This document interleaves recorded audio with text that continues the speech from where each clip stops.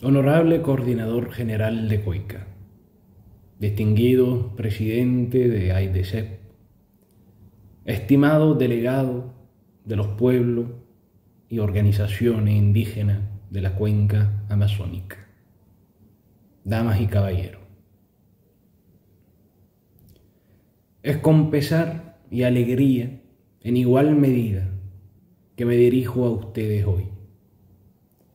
Pesar porque me he visto impedido, como consecuencia de otro compromiso, de dirigirme a ustedes en persona. Alegría, porque independientemente de la distancia física que nos separa, existe una proximidad permanente entre nosotros, en la singular comunión de la Organización de Cooperación Educativa y la COICA. Los lazos que unen a la OCE y la COICA son mucho más sólidos que los de una mera alianza.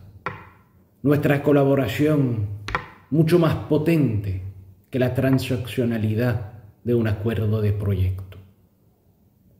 Porque como miembro asociado de la organización, con asiento de derecho en la Asamblea General de nuestro Estado miembro, la COICA es parte inextricable del colectivo que es la OCE. Y sin embargo, esto no importaría lo más mínimo si no fuera por las convicciones compartidas que nos animan y que esta quinta cumbre amazónica ratifica una vez más.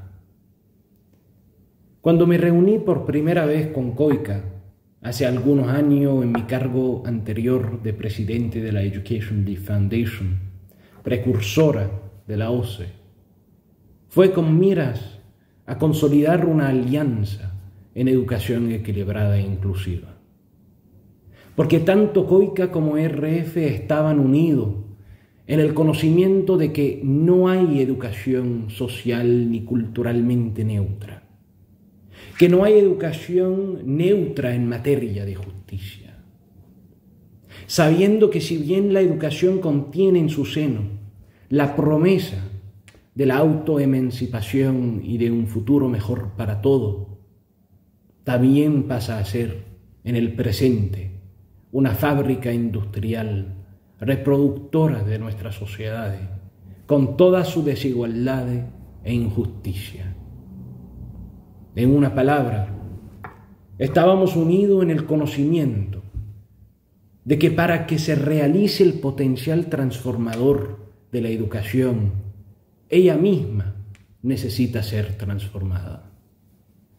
Que la educación que necesitamos es una que va más allá de la idea de la inclusión como mero acceso a una educación, que abarca la inclusión como un triunvirato indivisible, una combinación indisoluble de acceso a una educación, política social y holística, humanista y progresista, y la transformación de nuestro currículo, contenido y pedagogía.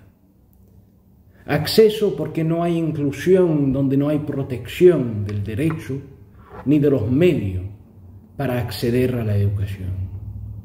Política social, holística, humanista y progresista, porque la educación no existe en el vacío, y sin un entorno sociopolítico que consagre el ser humano y el proceso de aprendizaje en el centro de su contrato social, es vano aspirar a una educación que no beneficia más que a unos pocos privilegiados. La transformación de los currículos, contenido y pedagogía.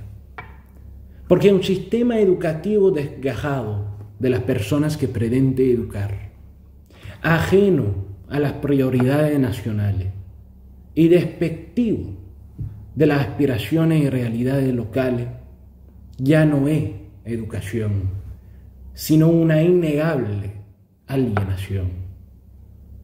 Porque en palabras de Freire, no se pueden esperar resultados positivos de un programa educativo o de acción política, que no respeta la particular visión del mundo que tiene el pueblo. Tal programa constituye una invasión cultural, a pesar de las buenas intenciones.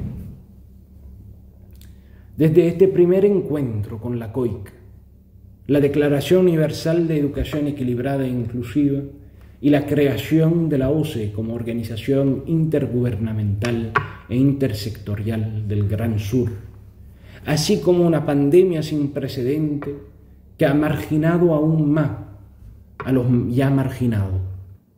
Reconocemos también que hablar de la educación que necesitamos, más allá de principios generales, y con todo respeto a quienes tienen la traicionera certeza que toda calidad es cuantificable, requiere precisamente eso. Identificar qué es lo que necesitamos, lo que implica que primero debemos definir colectivamente el futuro que queremos. Porque en el mundo más desigual que hace 2 años, en el que nuestros contratos sociales no solo han mostrado su límite, sino que también se están desplegando, y en el que nuestros ecosistemas están a punto de desequilibrarse irreparablemente. No se trata solamente de transformar nuestro sistema educativo, sino también todo nuestro modelo de desarrollo. Sin embargo, parece que es más fácil para la sociedad imaginar la desaparición del mundo, la extinción de la humanidad, el fin de la historia, que de concebir el fin de los sistemas que han llevado al mundo al punto de deshacerse. Esto puede explicarse por 3 factores íntimamente relacionados. Primero, en palabras de Debré, porque mientras en el pasado hemos conocido las internacionales de la esperanza, hoy hemos descubierto la internacional de la angustia. Y aunque nuestro miedo a una catástrofe climática es legítimo y hasta cierto punto necesario, el miedo por sí solo no es fructífero. Es, en lo mejor de los casos, meramente reactivo, ya que nos esforzamos por evitar la tragedia. Y en el peor de los casos, es totalmente paralizante. Segundo, porque es imposible imaginar el fin de un statu quo sin primero concebir su reemplazo. No puede haber deconstrucción sin los planes de reconstrucción. Tercero y último, porque hemos perdido, como se ha demostrado a escala internacional en pleno apogeo de la pandemia, el sentido de la acción colectiva. Tan envueltos estamos por el individualismo de nuestro modelo de desarrollo que hemos olvidado que un colectivo no es mucha gente haciendo lo mismo al mismo tiempo, sino una lucha coordinada, decidida y de múltiple frente, con una aguda conciencia de una comunidad de destino. Porque el futuro será colectivo o no será en lo absoluto.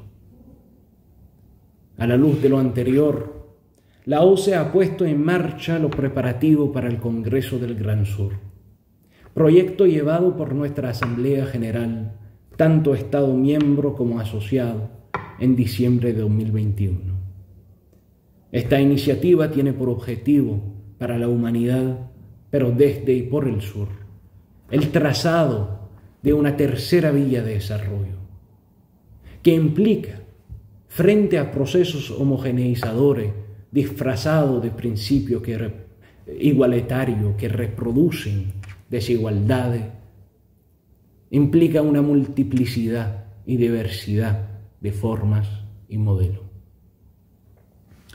Abarcando todos los aspectos de lo que significa vivir y hacer sociedad, desde la educación hasta la economía, pasando por la salud y la tecnología.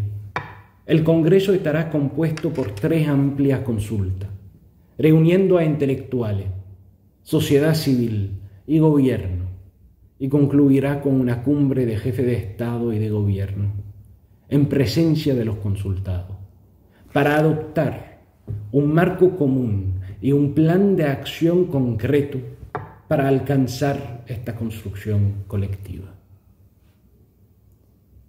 Y esta quinta cumbre amazónica, dedicada a las soluciones, para la que todos ustedes se han convocado hoy, además de ser de particular importancia por derecho propio, también completará y enriquecerá las recomendaciones de la COICA durante la consulta para el Congreso del Gran Sur. Damas y caballeros, los pueblos indígenas del mundo entero, ya sea en nuestros 3 continentes del sur o de hecho en América del Norte, han históricamente estado y actualmente continúan estando en la intersección de injusticias acumuladas e intergeneracionales. Esta realidad a la que debemos poner fin de forma inmediata y definitiva los sitúa también a ustedes en una posición única para imaginar un mundo en el que nadie sufra agravio, y menos aún por el mero hecho de haber nacido en una determinada comunidad y sufrir como consecuencia de ello, incluso antes de tener la edad suficiente para ser consciente de ello. Con la noble tarea que hoy es suya, los insto a todos a que no solo discutan reactivamente las soluciones a nuestros problemas, sino también que de manera proactiva brinden respuesta a nuestras aspiraciones. Tenemos un deber colectivo e histórico de proporciones gigantescas. Sin embargo, queda empequeñecido por la solidez de nuestros principios comunes, el vigor de nuestros ideales compartidos y el poder de la verdad que decimos de una sola voz. Esto no será fácil. Sin duda el camino será largo y arduo. Sin embargo, el río por determinación intransigente forja la roca. Y estamos resueltos, juntos, a fluir por cualquier dique hasta forjar el futuro que queremos y que la humanidad merece. El reloj, damas y caballeros, está corriendo. Muchas gracias.